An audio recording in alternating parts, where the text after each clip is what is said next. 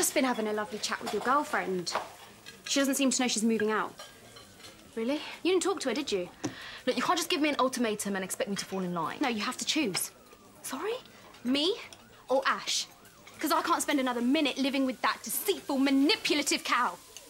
It's always the big drama with you, isn't it? When we were kids, it was just the same. You and Sakina had a row. I had to pick who to be friends with. She's toxic. That whole family are. My boyfriend got sent down yesterday. 4 years for something he didn't even do. That was down to them. Babs, you don't know that. Yes, I do.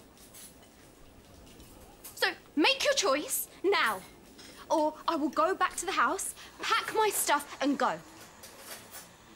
Are you done? Can I eat my sandwich now?